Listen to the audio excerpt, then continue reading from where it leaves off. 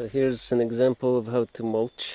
So you see the drip line where the tree ends. You want to put the heavy mulch in that zone, going out in a big mulch donut. And then you hopefully have happy trees. When you plant young trees, if they're jungle plants like this durian, you want to cover it to give it some shade.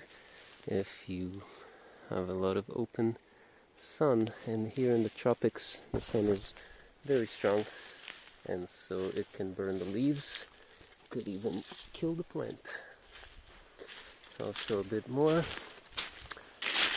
So maybe I would put it a bit further, but yeah, here's a good example of a jackfruit. This is grafted from Florida, and the mulch should go on the drip line. So this is a decent job. Yeah, it's good actually. Sometimes the workers put it a bit close and I have to come and fix it with my hoe. I'll show you an example. Oops. So here's another one. So this we'll have to fix a little bit and pull it back. So pull it back. So this is manure that we get in compost sacks. So it's a bit close. As you can see, the drip line ends here. So actually all this should be pushed back to this line, just where the last leaves are. So even further back out, further out I should say. Here's another jackfruit. So it's doing good. Maybe move it on that line again, so a little bit out.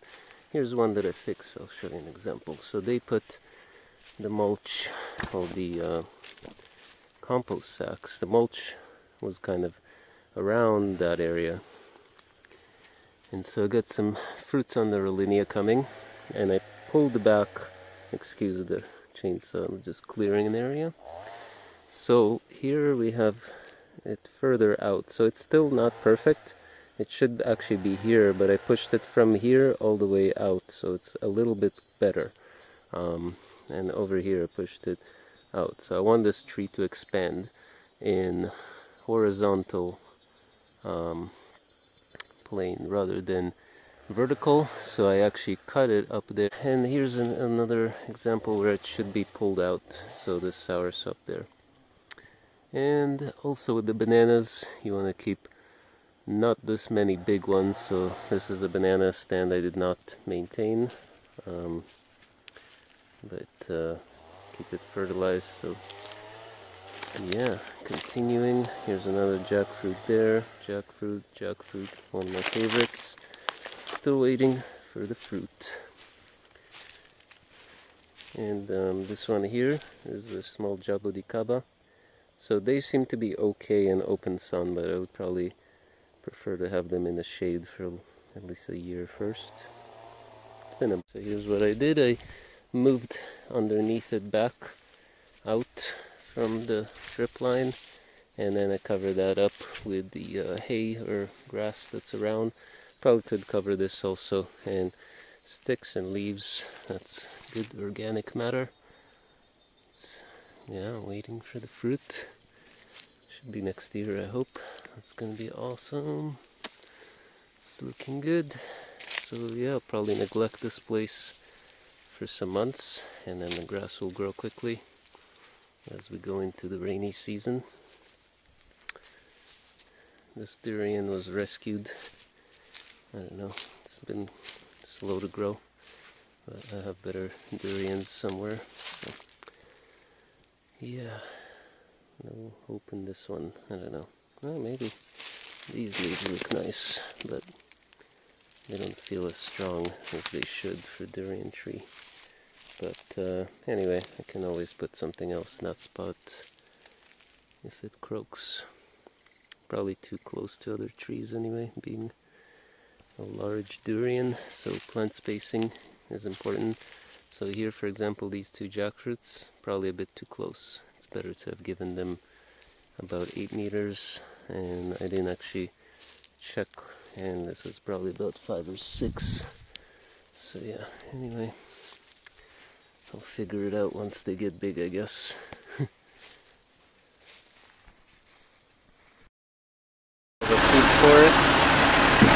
in this truck.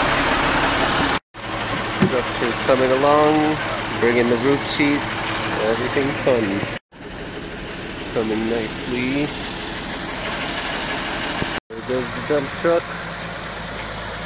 Delivered my side or top piece, whatever it's called.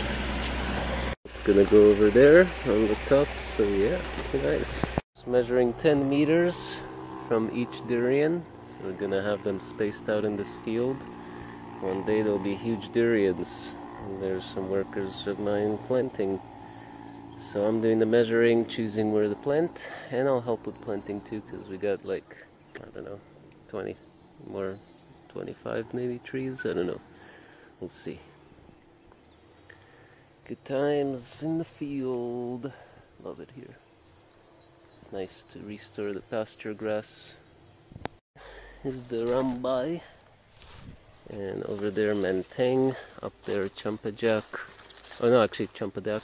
And I forget, yeah, durian, lots of durian. At least like 6, I think, 5 or 6 anyway. And this row has the kind of small sweet fruits like Menteng, Rambutan, Rambai. Pretty cool stuff. Achutillo, which actually, yeah, Rambutan. And Pulasan, I think, as well. So yeah, and then I think the bottom area will do more like jackfruits and ackee. And then somewhere with the boundary I haven't decided where to put the Salak snake fruit, because it's spiky. I want it on like a boundary line, place that's further, and kind of acts as a fence, I guess. So yeah, it could be cool. And now I'm just adding the phosphorus phosphate mineral rock dust and magnesium to each plant, specific measurement, and I'll do it again in half a year, and then every 3 months, so add more fertilizer. So we'll see, probably weed back in like 3 months as well. We'll see how weeds grow here, so it'll be nice. From the Amazon jungle, peace and love.